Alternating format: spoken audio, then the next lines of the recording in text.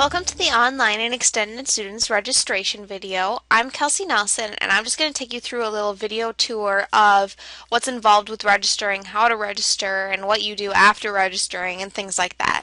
So the first thing I want to do is, in your browser, just type in css.edu and it'll bring you to this St. Scholastica homepage. And then you're going to go over here and hover over this Logins button, and this box will pop up. And you'll just want to go to Core, which is the banner web, Google Mail, Blackboard, and a lot of other things as well. But just go ahead and click on that, and you'll be prompted to enter your username and password. So your username should be the first letter of your first name followed by your last name, and if you have a common name then it might end with a number as well. And then just type in your password and it'll head straight over to Core. And if you had problems with that, another thing you can do is go to the css.edu homepage again. If you didn't know your username and password, or forgot your username and password, or it just didn't work for you, you can go down to the bottom button here, Login Help, and this link right here is for resetting your password if you already know what your password is. But you'll want to look at this one, the username lookup, or the account lookup, and you enter in your last name, last 4 digits of your social security number, and your date of birth, and then of course your little prove that you're not a robot kind of thing. And then it'll give you your username. If you've forgotten your password, then you can call the help desk at either one of these numbers or email, and they can reset your password for you. Let's go ahead and get started here. So we're here at the Core page, and you can see all these tabs up here at the top. The one that we're going to go to is the one-stop page here. And I want to draw you guys' attention to these little boxes over here, all of these little boxes with content in it. These are called portlets, and these things move around a lot, but generally they stay about the same.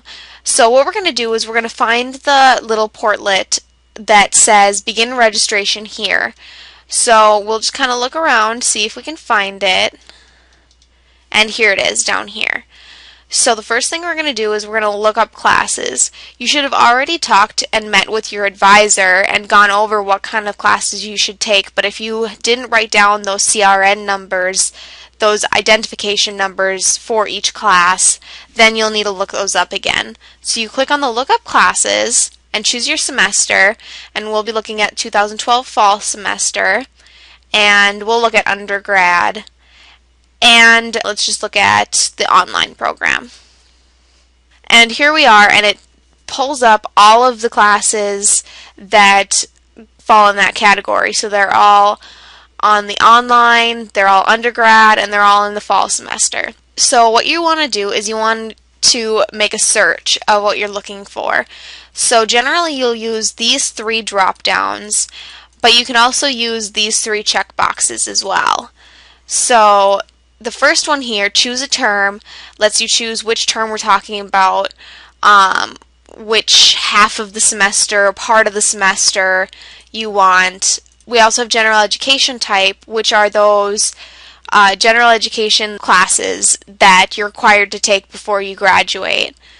Also, we have choose a department, and this is a longer list that has all of the departments that are available here on campus. So you can search for your particular major. We'll look at computer science and refine the search. You see here it refined our search to all of our CIS classes, and the day and time arranged usually means online. But you'll have to check down here and make sure it says online as well. What you'll want to do is you'll want to look, say we want to take this one right here. There are 18 seats left open. The bigger the number, the more seats are left. And you can read the description, you can talk to the professor, whatever you'd like, but what you need is this number right here. This little 5-digit number is your CRN number, and that's the number that identifies the class individually from the rest of them, and that's all you'll need to register for that class.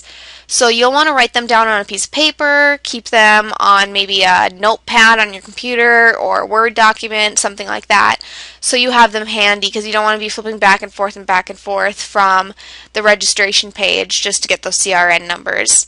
So you'll want to find a couple CRN numbers, then head back over to One Stop. Now that we're back at One Stop, we can go ahead and start registering for our classes. And what you'll want to do is you'll want to find that registration tools portlet, the little box again, and find the one that says Add or Drop Classes. And it'll bring you over to Banner Web, to the page where you register for your classes.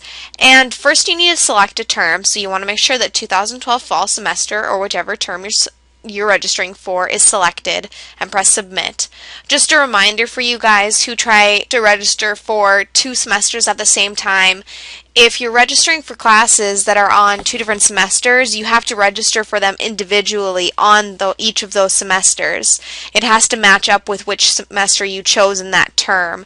So right now I can only register for fall semester, and I would have to go back and redo it if I wanted to register for spring classes, for instance. So now we're going to go ahead and enter your alt pin, and your alternate pin number is 6 ones, so 111111, and just press submit. And you come to this page here, the Add or Drop Classes page, and here you see a ton of boxes here that are little text boxes that you can enter your CRN numbers in. All you need to do is copy and paste them over. If you wrote them down on a Word or Notepad, if you wrote them down with a piece of paper, then just type them in with your fingers. That's fine too. So, and then you can type in as many as you want, or only one at a time if you want, it doesn't matter, and submit changes. So now we're here, and you can see that we've successfully registered for 3 of the classes. I got these 3 classes here. I'm all web registered. Only the ones that you successfully registered for will show up right here. And you can see that I'm at a total of 8 credits. For traditional students, full-time is at least 12 credits, and for grad students, it's at least 6. You want to make sure that you're at the right number of credits for a full-time student if you're hoping to get some of those scholarships that full-time students get and all that jazz. So now let's take a look at what can happen if you enter a CRN number that a class is full, or maybe you entered in a wrong CRN number, something like that. Entering a wrong CRN number is actually really easy to do. If you write it down wrong, if maybe you only copied and pasted a little bit of it onto your Word doc or Notepad or whatever it is, you'll want to make sure that it's 5 digits long. And if you're registering for the fall semester, it starts with a 2. If you're registering for the spring semester, it starts with a 6. So go ahead and submit changes, and you can see here that this class is closed. That means that there are no seats left. And you can see that you have this little red exclamation point and registration add errors. It won't go up with your current schedule, with your web registered status or anything. It'll stay separate for you, so you can see that this class is not one of yours. Sometimes they have multiple sections for the same course that you can look at, but this section, section 701, is closed. So make sure that when you register that your CRN number is different than the closed one. Next, what we're going to do, if you just submit your changes, then it'll reload the page. Next, we'll show you how to drop classes, and you can only do this online before the current term has started. For instance, since we're in the 2012 fall semester still, as soon as the fall semester starts, you can no longer drop online. You'll have to talk to your advisor, and they'll help you out with the drop process. Let's say I don't really want intro to spreadsheets. You just go to the action drop down and click drop. There's only none or drop. That's the only option you have. And go ahead and submit changes. And you can see that it's not up on your list anymore. It's gone from your schedule, but if you decide that you do want it back, it's just as easy to add it back in again. See? And we have it back. Next, we'll kind of look at some of the things that you can do on this page other than registering. We have a class search button here, and this is kind of like the course schedule, but you can search only by subject. It's not as refined as a search. You can click on advanced search and you can get a really super advanced search bar, but say we're looking for computer science classes again and we don't know any of that. And you can see that we came up with all of these computer science classes. So you can view the sections that are open for computing concepts here, and there's only one section, section 1. You can look at the time, and it even has your CRN number right there. Just make sure that you're looking at how many seats are open. This page doesn't tell you. You'll have to go back to your course schedule if you want to view it, just in case of those registration errors. We'll go back to here. You can also view holds on your account from this button here, and I have no holds on my record, and holds are outstanding bills on your account, or you didn't pass some classes so you can't register, something like that. And it'll list all of your holds right here and the things that are preventing you from registering. The next thing we're going to look at is your schedule after you are all registered. Obviously you can look at it right here and you can look at the details on the course schedule, but there's also a way on Bannerweb that we can collaborate all of the data into either, there's two ways. There's a detail schedule that lists all of the information about the class, and then there's a schedule by day and time, which kind of makes a table of your courses.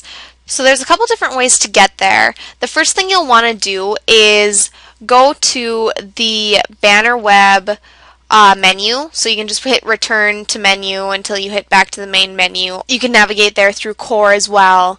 What you want to do is you want to go to Student Services and Financial Aid, and then go to registration again. And then these are the two schedules. We have student schedule by day and time and student detail schedule.